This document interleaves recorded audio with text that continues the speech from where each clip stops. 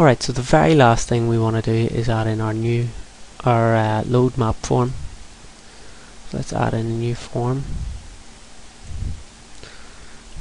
Load map form.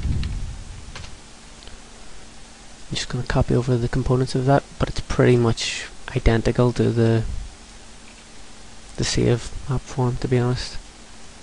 The only difference is that we're going to be adding a load file dialog instead of a save file dialog. Sorry, an open file dialog is what I mean to say. If I could find it here.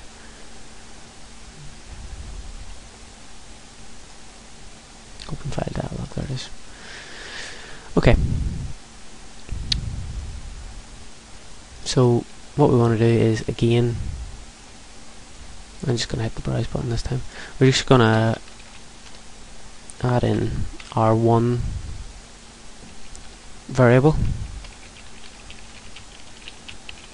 So declare the load file name, string load file name. Okay.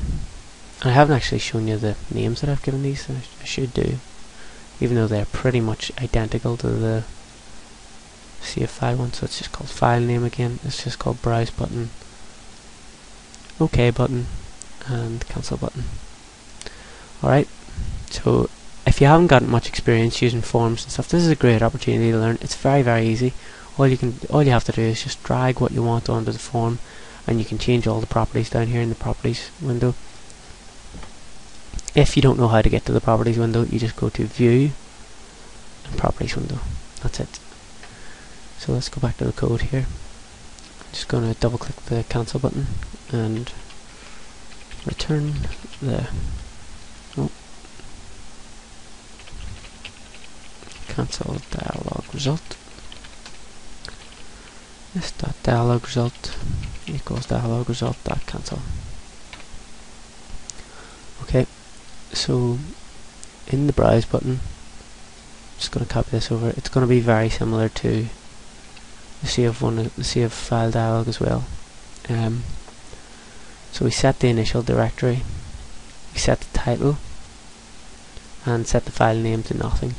Then we want to set the filter for text files only. So that's the filter for text files. Filter index 1, and then we want to get load file name. So if the dialog result for this does not equal dialog result.cancel, then we want to get and display the load file name. Otherwise we'll set it to 0, set it to nothing. The last thing we want to do is the OK button, which actually has a bit in it as well, surprisingly. So we want to check that the tile sheet has been loaded before the map file is loaded. So if the tile sheet does not equal null, then we can load the map. Otherwise it's going to show a message saying load a tile sheet before loading the map. We want to update the map size and tile dimensions.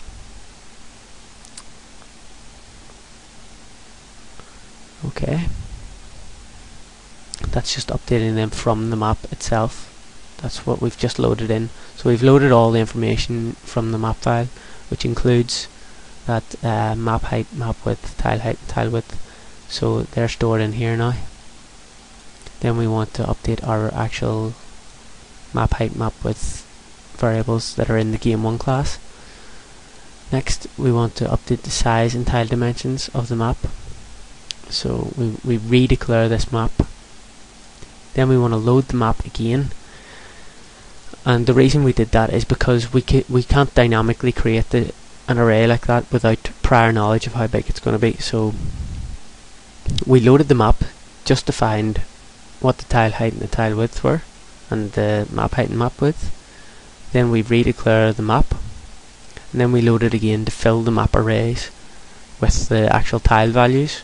Then we want to reload the tile set as well. So we should actually, yeah, that's fine. Then we want to return the OK dialog result. So the last bit of this is, we'll just check this compiles. Nope, apparently not. same thing again.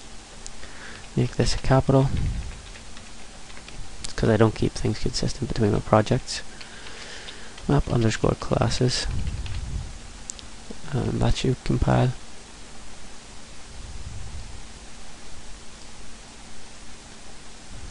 Okay, so the last thing we want to change is the load map button.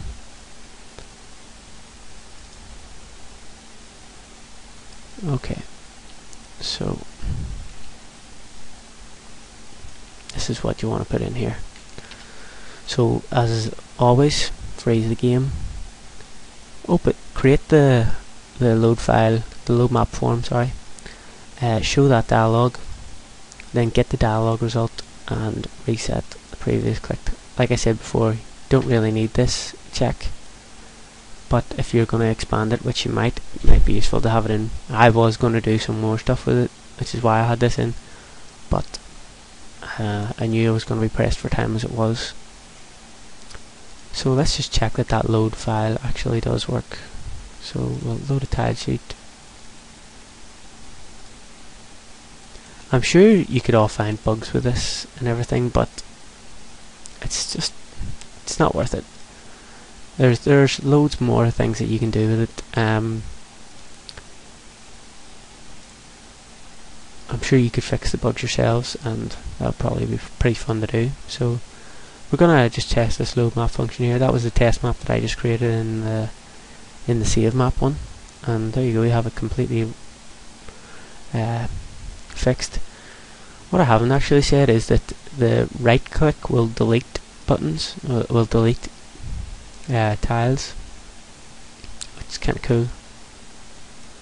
And it'll only delete on the layer that you're selecting, so you don't delete the things underneath, which is kind of cool as well. So there you have it. I hope you've all enjoyed this, and I hope you've all learned something from it. I actually have a mini tile game. It's only very, very basic. It includes things like scrolling maps, collision detection, stuff like that. That will be coming out soon as well, hopefully within the next couple of days.